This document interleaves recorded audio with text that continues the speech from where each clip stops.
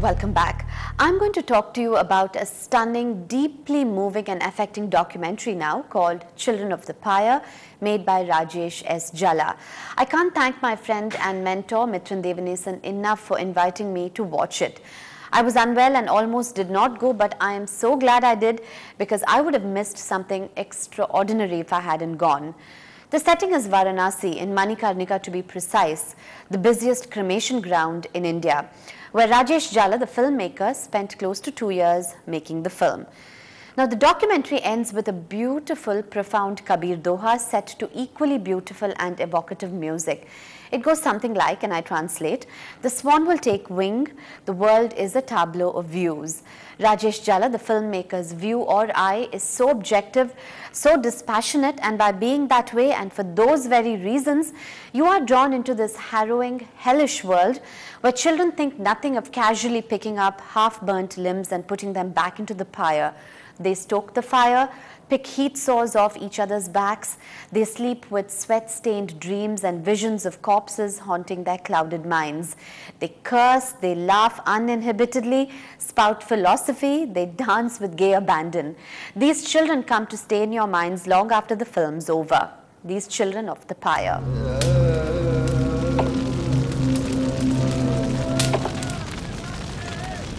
Over 150 corpses are consigned to the pyres in Manikarnika every day. And it is believed that if you are cremated here, you get moksha, liberation from the cycle of births and deaths. Making their living burning the dead and taking their shrouds to resell them are a bunch of street-smart, cursing, marijuana smoking, determined and adorable young boys, really young boys, who've grown up much too fast for their ages. मेरा नाम रवि चौधरी है। मेरा वर्ष 15 साल की है। मैं अपने जीवन में कम से कम नहीं तो 1000 लाश गिराई दिया। जब लाशें कम आती हैं तो मैं दुखी होता हूँ, क्योंकि मेरी कमाई नहीं होती है। मैं सोचता हूँ पृथ्वी पे जितने बूढ़े सारे मरते हैं इधर।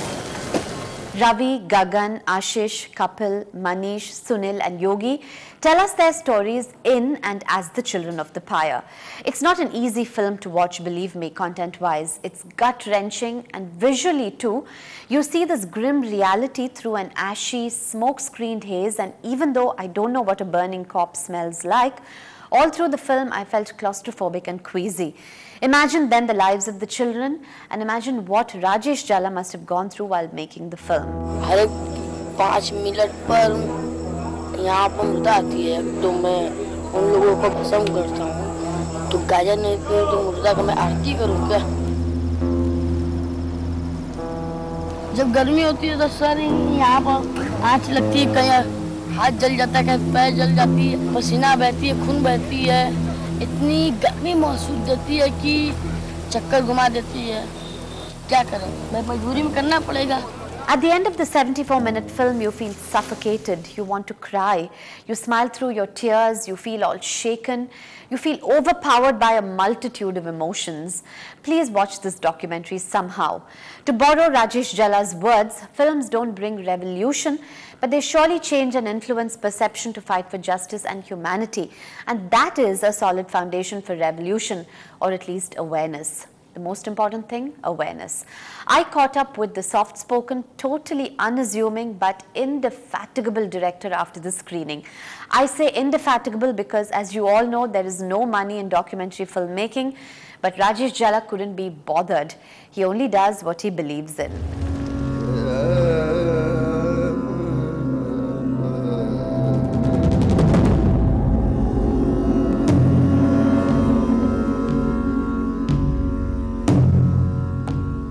Well, Mr. Rajesh Jalla, I was just telling the viewers that they have to beg, borrow, steal, hunt high and low for this documentary, but they have to watch it.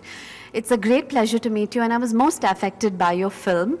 Lovely to have you here. I was wondering if I may start this little chat with you with a little personal reference to the time when you lived in a refugee camp.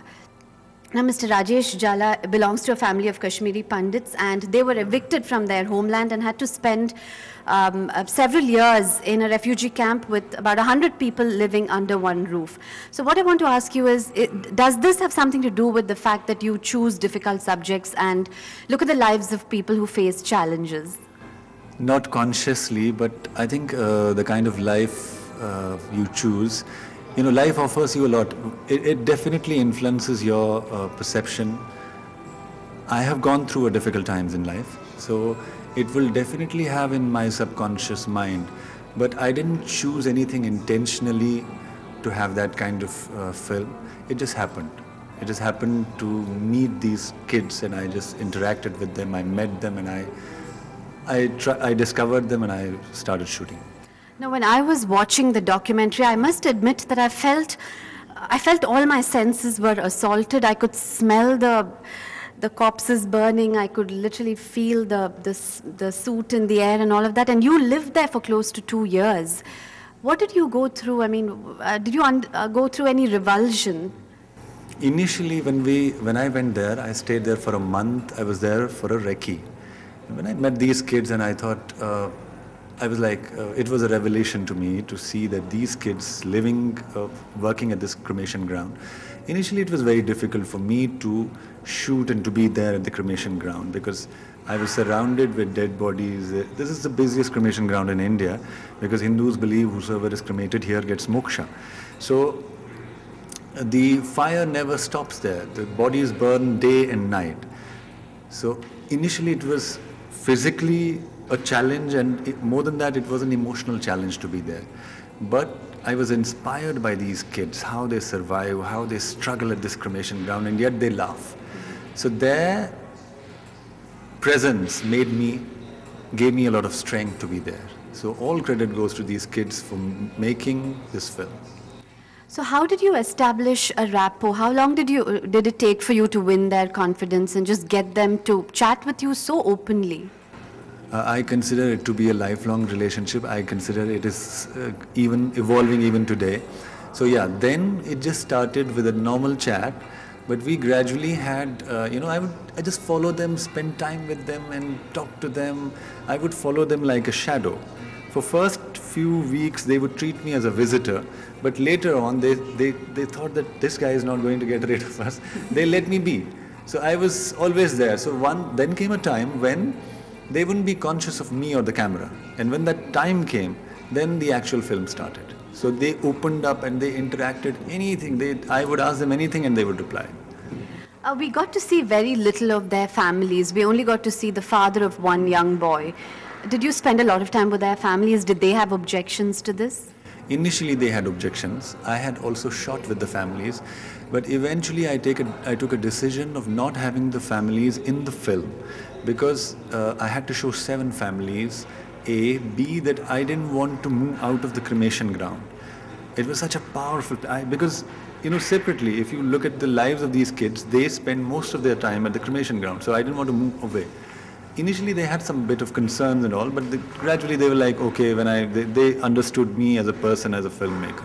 Now, while I was doing my research, I read in an earlier interview that, where you said that you want these children to undergo counseling and maybe even psychiatric help. But when you see the film, you see such life and attitude and so much joie de vivre in these children.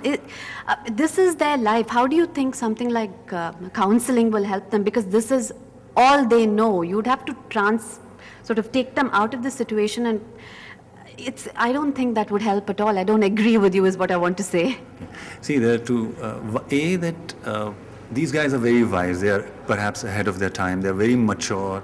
They're very intelligent. But counseling would mean that they are working at a very, very horrible place. This has, we have to sensitize them. They are desensitized kids. So they don't know how the basic so-called civilized behavior, which me and you are aware of. That was the point I was referring to. But separately, coming to the main issue of mission, which the film is about, actually the film is not only a film, it's a mission to try to change the lives of these kids. Last year, I approached Plan International, which is a leading NGO. And they liked the project and all. They saw the film, they liked it, and we launched a project which is called Project Bhagirathi, which aims to transform the lives of 300 children in Banaras. This project was launched on 4th of September 2009, and separately there was another initiative with a friend of mine who's a New York-based friend who saw the film and all. He is sponsoring the education of these kids. Last month on 17th of February, 4 out of the 7 kids were sent to a boarding school in Sarnath. No. So they are already in school, 4. The rest of the 3, Gagan, the dancer, is at the dance academy, he's learning dance. The other 2 are, we are just, they are indecisive, they're not able to decide what to do. So these 7 kids would hopefully, we're just trying that these kids would live a meaningful life, they would come out of this darkness, and Plan International and this separate mission would help us to do that.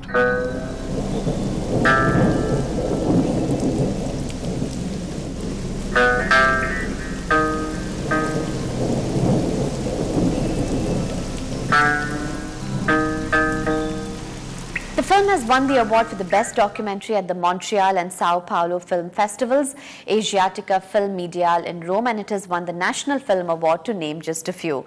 Thanks to the Dr. V. Jagannathan Foundation, Bill Roth Hospitals and Cancer for bringing us this incredible documentary, which I can't emphasize this enough, you must watch. It will be made available soon, so do look out for it. Coming up from our Great Directors series, Steven Spielberg's Jaws.